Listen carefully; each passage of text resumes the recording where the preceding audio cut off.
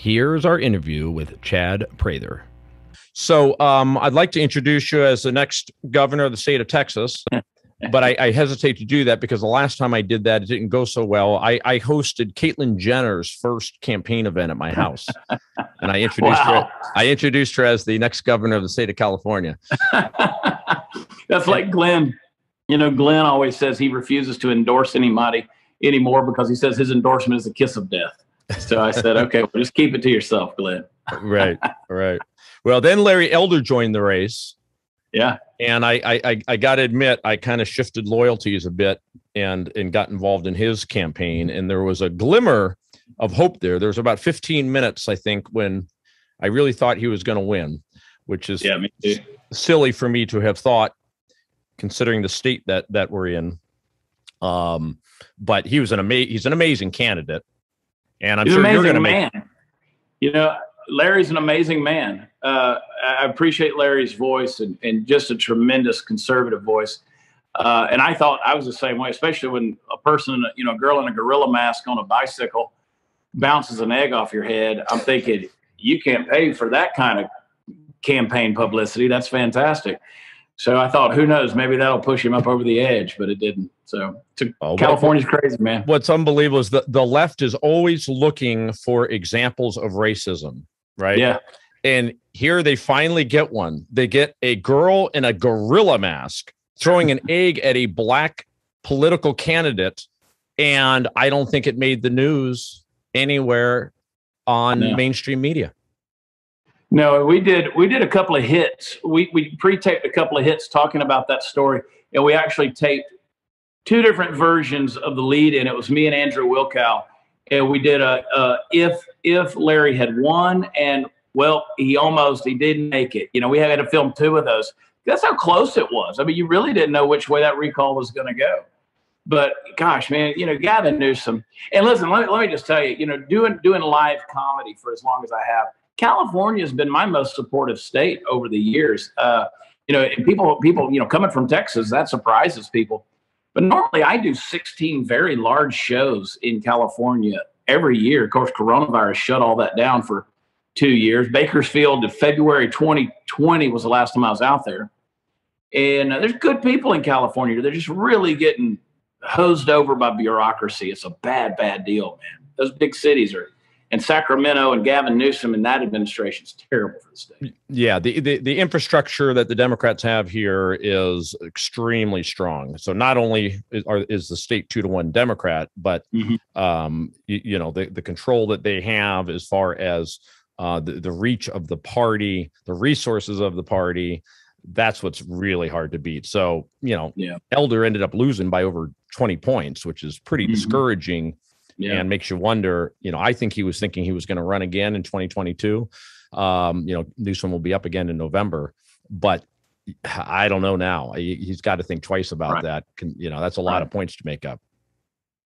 Yeah. And you don't know if you trust the system, right? You know, it's like, it is so swampy and smarmy, and you don't know if all your efforts are for naught, no matter what happens in that regard. Well, when, you know, they talk about a rigged election, what I kind of figured out and worked helping with the Elder campaign and so on, at least my theory anyway, is that, you know, I'm not sure there's out and out fraud and stolen elections, but as far as it being rigged, yes, it is a bit rigged when you have these mail-in votes that are going out. Every single home in California has got a live ballot sitting in it. Some of them have 20 ballots sitting in it that have been mailed to addresses from people that used to live there and so on. So you just have live ballots floating around the state in the tens of millions, literally. Yeah. And then you've got a political machine, the Democrat Party, able to go knocking door to door in the inner cities and helping people fill them out and mail them in and so on. And so if you want to call that rigged, that's what's going on. However you want to describe it. I agree with you wholeheartely. It's not that it's a rigged deal. I mean, they've tampered with elections for generations. They always have. The right and the left have done that. Anybody that denies that's just, it's crazy. And sorry, I might have lost you there for a second. I had a call that came in. But what I do say is that people have built a system that will fail. The system for voting, they've built it to fail. And sometimes it fails in a certain favor. And I think that is what we're really up against in a big way. And that's what we got to fight against. California being a living example of that reality. Yeah. Yeah. Mail-in voting is here to stay, certainly in California, where it doesn't matter whether you're going to be absent or not. Doesn't matter whether you request it. We're sending you a ballot, and that is a live ballot. That's where we are in California right now. I'm not sure. You don't have that in Texas, I don't think, do you? No, but it's on thin ice. It's on thin ice. People who don't know, the perception is Texas is this real conservative bastion. It's not. It's very purplish. All 6 of our major cities are very blue, including Fort Worth, which is where I live, where I'm at right now, has now, as of 2018, gone blue. And so it's a sad situation. The rest of Texas, of course, still very conservative. But even our politics here in Austin has gotten so big. And that's why I jumped into this thing. My whole platform is let's get government out of our life. And we're really replicating the federal government, Washington, D.C. model of just becoming a blob, and everything that we touch, we consume, and it just gets bigger and bigger and ever expansive. And Texas is just, I was going to say slowly becoming that, but it's very quickly becoming that. Mm-hmm. Yeah. I know Abbott, for most people, for most conservatives outside of Texas, is kind of a shining beacon of light for us here in California. But you've made the point, I think, that Abbott has not always held to conservative values. And am I right that your biggest complaint about him was that he had a lot of executive orders, executive mandates on shutdowns? He did, and if you look at it, I've counted 14 constitutional violations on the part of Abbott in the last 18 months. That's ridiculous. I mean, that's like hiring a security team to guard your compound, right? And you say, don't come in my bedroom unless it's life or death. Don't mess with my kids. Don't touch my wife. You break one rule and I hire another security team. Abbott's broken it over and over and over again. But it's a campaign season, right? So he's going to keep saying the things that Republican voters want to hear, but he's not going to do them. And there's a huge antithesis when you compare him and, say, a Ron DeSantis. Ron does them. Ron says it and does it. People would be hard-pressed to look at Texas and say, okay, Greg Abbott's actually doing these things. But I've discovered if you got enough money, if you have enough money, you can make yourself look like anything. And, Abbott has a lot of money. And so he says, well, we're going to do this on the border. And people say, yeah, see, he's fixing the border. No, he's not doing anything. He says he's going to, but he doesn't do it. Because a few months ago, or about a month ago, I took 7 headlines of what Abbott was going to do on the border, and I posted them. The problem was it's 2021, and those were headlines from 2015. They were exact same things that he was saying he was going to do on the southern border. They never got done. And it's not being done now. I mean, just plain and simple fact. And I defy anyone out there to tell me one thing that he's actually doing that he says he's going to do. So he has not sent the National Guard to the border? He sent, well, we have a few National Guard at the border, out of a resource of 25,000. I mean, there's about 5,000 down there spread out. And he just put there's another conglomerate down in Eagle Pass. Eagle Pass is one place, but where everybody, when they turn on the news and they look, there's the issues going on, like all the Haitians under International Bridge. That's Valverde County. That's Del Rio, Texas. That's where the real hot spot is. That's the problem.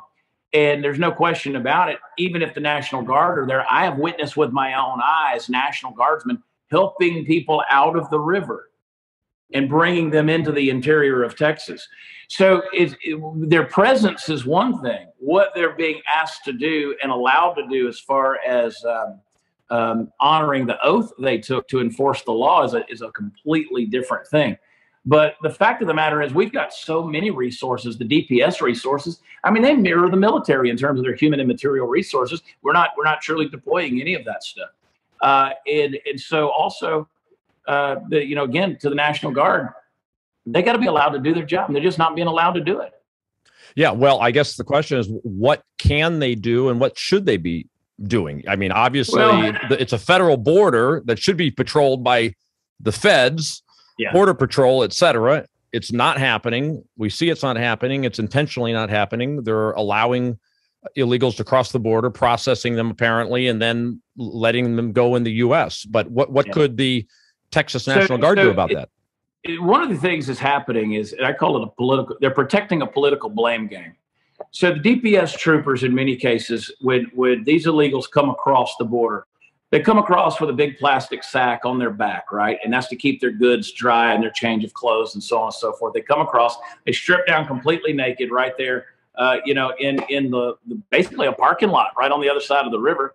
They leave all of their stuff, they change in their clothes, and they don't run off. They just wait. They wait, and the DPS troopers wait there with them. And what they're waiting on is the Border Patrol to come pick them up. Border Patrol acts like an Uber that takes them to a processing center where they get processed in. They get checked, and then they, in many cases, most cases actually, they get a court date that says you got to appear again in 2 years, and then they disappear. They're not coming back for a court date. So you ask, what can you do? You got to stop that at the border. At the end of the day, we've got to stop asking the federal government's permission for us to do our job as a state. What we're up against is not a refugee or migrant situation. We're up against an invasion. I mean, you're talking millions of people coming across, and they're not just from the southern border. I mentioned Valverde County, which is 120 miles of border with Mexico.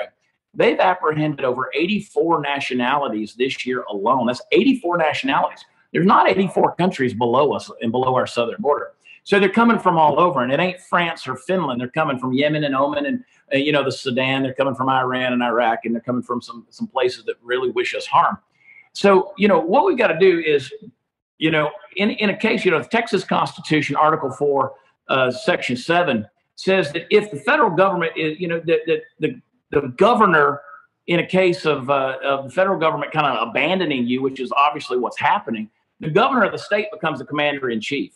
He's got the right to employ the National Guard, the militias, the state guard, all the resources at his disposal to basically stop them at that border and say, no, you're not coming across. You can't step foot across this.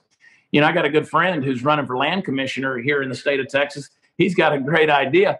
He says, we need to dig the Rio Grande out and make it a navigable river for commercial transport. He said, one, it makes it uncrossable, and same, we can monitor it as well with law enforcement as far as federal trade, or international trade. So there's a ton of things that we could be doing out there, not the least of which is we control 23 bridges that come across. We can stop commercial trade with Mexico so that they feel the financial heat, the economic heat, and put a stop to it themselves. We control our roads, we control our highways, we can enforce that. But most of our agents are being kept, well inland, and they're not right there on the border. So, and then take in the fact that we've got to disincentivize the reason so many are trying to come across the border.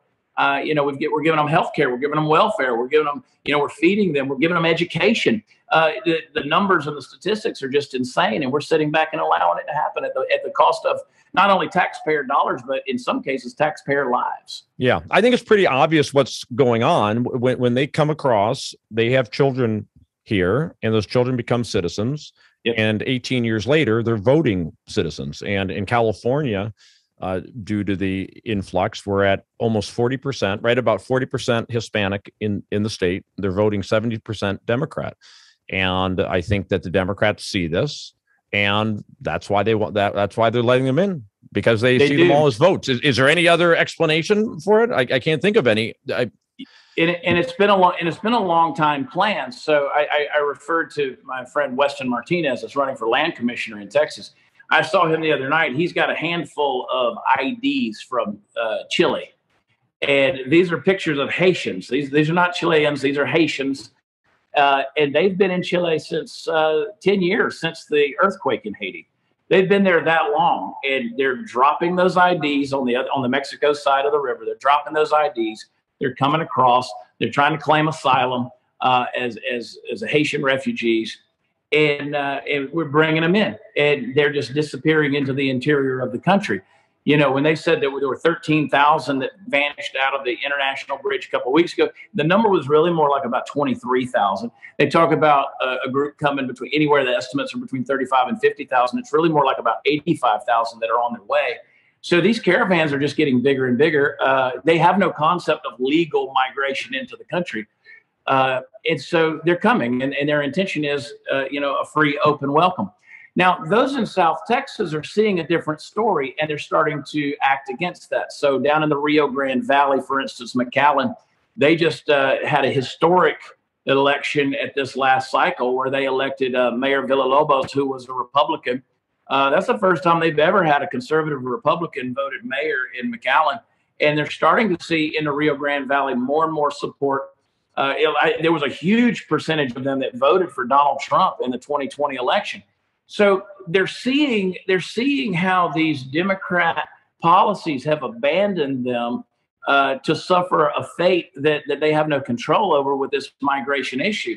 And so more and more of them are starting to push back politically, but we've got to stand behind them and kind of hold their arms up and help them legally as well to make sure that they're no longer encroached. What I say is, kind of a 5-step thing is detect, deter, detain, deport, and defend.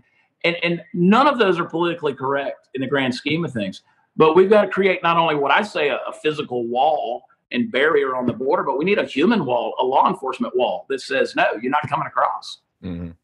So talking about the campaign, you talked about Texas is not as conservative as people think it is. Whoever the Republican nominee is, whether it be Abbott or hopefully you, what's the race looking like for next November? Is a Republican a shoe-in to win the governorship in Texas, or not necessarily? Let's say what we assume to know right now, and that would be Robert Francis O'Rourke on the Democrat ticket. If I was a betting man, I'd say he's going to be their Democrat candidate. And the reason being, if you go back to 2018, when he was on the ticket against Senator Ted Cruz, it was a very slight margin that he lost by. But he didn't lose the ballot. He won on the down ballot. There were a lot of seats that were flipped in the House and the Senate, as well as city council seats and various other offices that were flipped, all because Beto O'Rourke was on the ballot. He is a fundraising machine. The money comes in from California, Hollywood, the elites all over, the multinational corporations, Silicon Valley. Of course, they're going to spend tens of millions of dollars to try to get Beto O'Rourke on that ballot and ultimately elected. And so it's a formidable force when you consider how much money is there. So you take, and not Texas money either. So on the flip side, you got Greg Abbott. Greg Abbott is also a cash cow. He claims to have about $60 million in a campaign war chest. It's amazing to me, by the way, that people will spend $80 or $90 million to get elected to an office that's only going to pay you $153,000 a year. So that ought to tell you the power of the position of the governor of Texas. So a shoe-in, no, I wish that we could say that, but by and large, more and more, we're getting very purple, as I said. I was doing a report recently with a newspaper out of Brenham, Texas, and she said, if you make it to Austin, you think you can handle it since Austin's not like the rest of Texas. I said, well, it's funny you say that because the fact that the capital of Texas isn't like the rest of Texas is very telling. That's something that's got to be flipped over. It's got to be changed because I believe that Texas is the last true bastion of freedom that has the economy, the size, the leverage, the people, the resolve, the legacy, the history, all these values that have the ability to put Washington, D.C. back on the right track. Now, they don't want to be put back on that track. So there's a very big target on the back of Texas. They want to see Texas flip. They want to see Texas become another California. They want it to become an Illinois, a New York, or an Oregon, or Washington State. Well, and illegal immigration can provide a huge tool for that because it will do that. We used to have a long run of Republican governors here in California, right. and the only explanation for the switch is the illegal immigration, and you're right there at the border. So yeah, it's happening in Texas, and you're right. We need examples of the other way to do it. If it gets to the point where California is the only way to do it. I mean, California's got the highest unemployment rate in the country, the most affluent state, 5th largest economy in the world, and yet we've got the highest unemployment in the country. How do you explain that? Yeah, it's by how it's being run. So we need to have examples of other states to point to, like Texas and Florida. So if that goes away, God help us. Yeah, and look how close Florida was to having an Andrew Gillum as their governor. Ron DeSantis didn't win by a huge margin, and we know from the things that came out about Gillum shortly thereafter, it would not have been a good leadership choice there. So a lot of times people right now, they're pointing to Florida as this big example. But, Florida's in the doldrums as well of being very, very divided. Ron DeSantis, fortunately, is a man of action and understands with his delegated authority comes a responsibility to not be a politician, but to be a patriot. And that's exactly what he's doing, standing up for folks who had elected him to represent them. You know, in the state of Texas, you notice D.C. sort of has a target on our backs, both Texas and Florida, but specifically Texas, because, you know, New Mexico, Arizona, and California, they have a southern border. But if you turn on the news, the focus is on South Texas. They really want Texas to fall. They want Texas to become weak and just drive it into the ground. You know, I talk about how, you know, I think that this is a controlled crash of America, because the globalists really are kind of driving us into the ground. We're seeing a crash of the economy. The inflation's out of control. We see our supply chain, what's happening. And they do this stuff unapologetically. It's like they don't want to nosedive the plane. They want to leave just enough value to hand it over to who knows, maybe the UN to run this whole thing. But, you know, I go back to Barack Obama, who said he wanted a fundamental change of America. And then the other day, Jen Psaki, who mentioned Joe Biden and his fundamental change to the American economy. I think we've had enough fundamental changes at this point. I think it's time we go back. If we want to fundamentally change, let's fundamentally change back to our roots and the basis of our Constitution and build from there. Yeah. Well, you have my vote for governor, Chad. Let's hit the book. Let's promote the book real quick before we run out of time. Am I Crazy? An Unapologetic Patriot Takes on the Insanity of Today's Woke World. And what kind of struck me just kind of reading the description was that apparently you've got a lot of advice or ideas for marriages and parenthood. I have a 3-month-old, my first child, by the way. So what do you got to tell me? What do I need to know about raising this child in today's climate? Tell you, you know, and the whole thing is this, you know, I wrote this book from a humorous perspective. I call it my common sense guide to the end of the world. And the woke mob, the woke culture is attacking everything from politics to culture to parenting and marriages and everything that we've ever had as a traditional value. And what I keep telling people, and I've raised 5 kids, and they're all doing very well, and they're great kids, huge sense of identity. And I always say, make sure that we give our kids a sense of identity, because the schools aren't going to do it. Woke culture's not going to do it. That's why we have people who can't figure out their pronouns and their genders and all these various other identifiers that are out there. And if we teach them who they are and we send them out into the world with a sense not only of identity and destiny, so that they can leave a legacy, you know, I think that we can turn this ship around. And so I try to take a humorous look at these things. Like I've got a chapter in there called "Yes, I Beat My Kids." And I've had the woke mob come after me for just that title. The whole book, or whole chapter rather, is about when they were growing up, we played chess. I wouldn't let them win. If we played checkers, I didn't let them win. They had to beat me. And so, yeah, I painted the walls with the blood of their knights and their pawns. And they learned from that, you know, because I don't believe in participation trophies and just letting you win. I wanted you to earn it. And so, you know, I see that now replicated over and over again in the accomplishments that my kids are doing out there in the world today. And so, yeah, best of luck, best wishes, and God's grace. But yeah, man, teach them who they are and turn them loose. Yeah, no, I do think the breakdown of the American family generally is really one of America's biggest problems, and the art of parenting and how important parenting is, and having 2 loving parents at home. What I always like to say is when you talk about privilege, the only privilege that's out there is the privilege of being raised by 2 loving parents. That's a privilege. Children who've had that are privileged. I'm privileged for that reason, and you know, we need more privileged children. Yeah, that's exactly right. And we do. And I unapologetically say we need men to be men, women to be women. And we need to be unapologetic about that. There's certain things that men and women bring to the table that the other don't bring, you know, respectively. And we've got to stop apologizing. And right now, those are the things that are under attack. We see that firsthand, and we got to fight back for it. Yeah. Last thing, since you're a comedian, I'm just curious your thoughts about this whole Dave Chappelle situation and, you know, allowing comedians to be comedians. I remember last time I went to the Comedy Store here in LA, it was a couple of years ago, and I was actually kind of shocked at what the comedians were saying. It's like, oh my gosh, nobody says this kind of stuff anywhere in this woke culture, but comedians are still saying it. They're making fun of woke culture, you know, and Bill Maher is out there saying that, hey, you know, we got to let comedians be comedians here. And now Chappelle's under attack. So what do you say on behalf of the comedy world? You know, I always tell people and remind them the 2 places that should be the most offensive, if you will, and cause some introspection and you know, you to kind of look at yourself in a different way. One is the church pulpit, and another is the comedy stage. They should be offensive. They should tell the truth, and they should be. You know, when it comes to comedy, mocking and ridicule is in the job description. And we should be able to go in there and be made to feel uncomfortable. That's why I always say, I make fun of myself, but I don't care if you're gay, straight, black, white, fat, skinny, trans. I don't care what you are. I'm going to make fun of you because that's what we get to do, right? We get to tell jokes, and somebody has to be the punchline. But I love that Dave is at least coming back and saying, I'm not apologizing. And if this is cancel culture, give me more of it. And Bill Maher, who these days makes a way more sense than I want to give him credit for, but he does.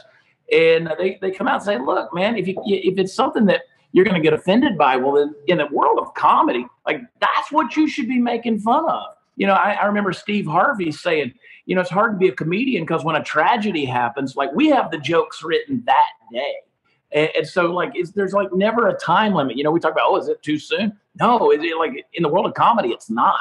Let's go get them. But people can't compartmentalize that. And let me go back, that's where that identity thing comes in. If you know who you are, you're not so easily offended. Right. And you're not so quick to be victimized or to at least feel like you are. Right. So we got to quit all this nonsense. And so it's crazy what's happening. I think Dave's going to experience more and more success financially, and in terms of garnering a whole new audience. What he does with it from here on out is up to him in that regard. But yeah, free speech has a place. There's a lot of comedians out there that are my friends that I don't agree with. I don't even agree with their politics or their viewpoints. But damn, they make me laugh, and that's okay. Yeah. Yeah. Check out his interview if you haven't seen it with David Letterman, the Letterman interviews he does on Netflix. Yeah. Chappelle, Letterman interviews Chappelle, and he explains why he left the Chappelle show, which was really interesting, kind of plays into all this. Anyway, all right, my friend. Well, I think we got the book covered. We're going to push the book, and we're going to push our Texas listeners to vote for you. Thank you, man. Yeah, tell people to go to Prather2022.com. And for the book and the show and all the other crazy stuff I've got going on, watch Chad.com.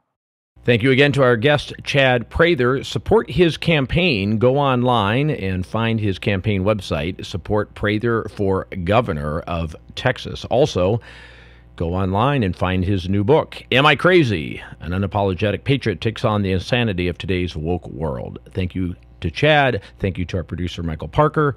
Thank you all for listening. We'll be back soon with another episode of The Hidden Truth Show.